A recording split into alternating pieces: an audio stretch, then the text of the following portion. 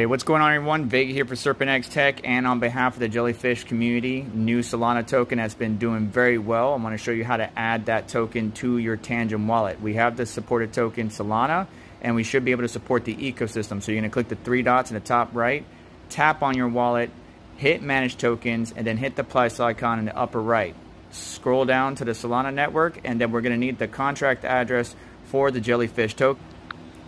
I like to use tools like Bird Eye, Deck Screener, whatever it might be, because we're going to need to put in that contract address, put in the name. You can always double check on the Deck Screener or whatever tool you have. You see it's all one word, Jellyfish coin, and then the symbol.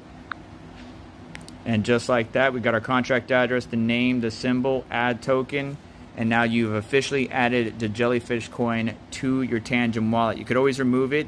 Sometimes custom tokens won't show the correct logo, but that's how you add it to a Tangem wallet.